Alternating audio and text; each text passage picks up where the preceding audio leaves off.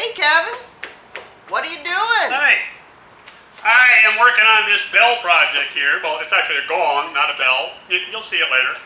And I need to change my Longevity ProMTS from one function to the other. You know, right now it's set up for TIG, but I want to use MIG on this thing, so I'm going to switch some cables around. So here's the front of the ProMTS right here. And these are all the cables. So let me show you how to change these around.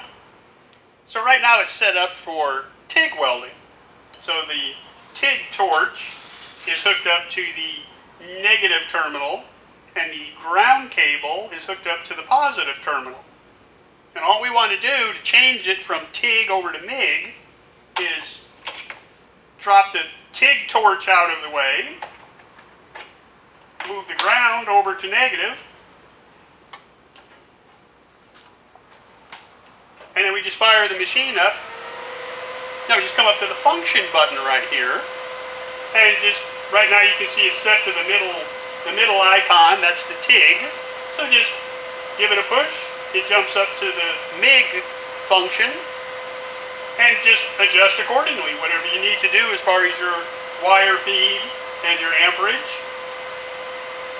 Set the wire diameter, the wire thickness, to 0.03, which is what I have in the machine.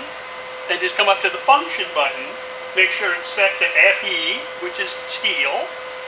So you still have to go to the back of the machine, sort of, because it's a multifunction machine. It's TIG, MIG, and stick. You have to have argon for the TIG function. You have to have mixed gas, which is 75% argon, 25% CO2 for the MIG side. And of course with stick, you don't need either one. But because I'm going to use the MIG, come back here and just turn the bottle on, open up the valve that's handily marked with an M for MIG, and now you're good to go. So grab your helmet, grab your gear, and we come over here and make some sparks. See, the nice thing is I can just tack it with the MIG.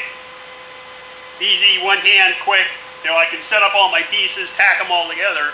Then if I want, I can just jump right back over to the TIG function and come over and do, you know, real nice, pretty, you know, artistic looking welds down there. Nice, clean looking, nothing to grind, nothing to go back and clean up. But as soon as I get this other side tacked in, what I really need to do is switch it over to stick, and I need to come in and work on some of this 3/8 wall and get some of this welded in, and I'll just do that with the stick welder. But let me get this guy in place, and then we'll jump over to that. So just like before, where I switched it from TIG over to MIG, you know, the switch from MIG over to stick, basically the same thing. You know, just make sure you shut your bottle off, because I've got this little Y connector to go from one bottle or the other into one machine. Make sure you shut him off. And then all you have to do to go from MIG to stick, all you have to do is break out your stinger. Goes into the positive terminal. Give it a little lock, you know, get a little twist to lock it down. Go back to your function button and drop it down to the arc, you know, to the stick icon. The rest of the buttons are all dead. They don't do anything except for your amperage, which is right here. Because of the thickness of the metal that I'm working with, just go ahead and crank it up to max.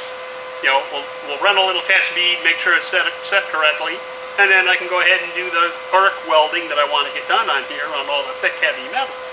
So all set up for stick. I've got about 20 volts on the machine and about 85 amps or so. I'm just going to run a little test just to see how it works, and then I'll get all the rest of this done so I can keep on moving. So we'll see you guys next time. What size rod are you using, Kev? Oh, this is 1/8 inch 70/18. Watch your eyes.